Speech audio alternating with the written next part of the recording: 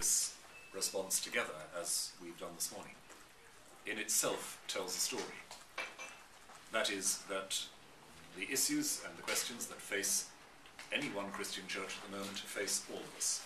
And we don't believe there's anything to be gained by trying to score points at each other's expense or to work separately when we can work together. So the first thing I want to say about this is that, in a very important sense, it does not disrupt business as usual in the relations between our communions. The work done by the International Commission, the Archic Commission, over many years, and the work also done more recently in the International Commission on Unity and Mission between our churches, that work is, as Cardinal Cormac loves to say, in the bank. It is solidly there as a basis for our continuing relationships. And as we speak, the preparations are going forward for further informal talks around the next round of Archic discussions. So that is, if you like, a mainstream which continues. What is, to me, very interesting about the constitution proposed and the ideas behind it is that it is itself also another kind of product of our years of conversation, prayer together.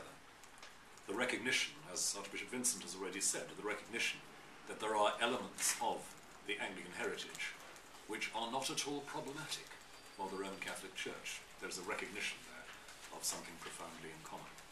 And in that sense, I think this is something to be grateful for. So I think it's very important for us in the Anglican Communion to be grateful for what's been achieved, to recognize that there is a solid common heritage established, that the willingness to continue in our relations and negotiations is unchanged, and then to admit, as the Archbishop has hinted, that we don't know exactly what this is going to look like in any specific context, least of all in England and Wales.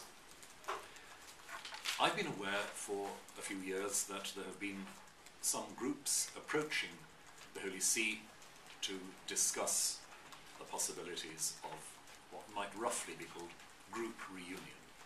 Prominent among those, for example, has been the traditional Anglican Communion, a network of mostly former Anglicans holding to a very traditional pattern of Anglican faith and worship. I know they've been in contact.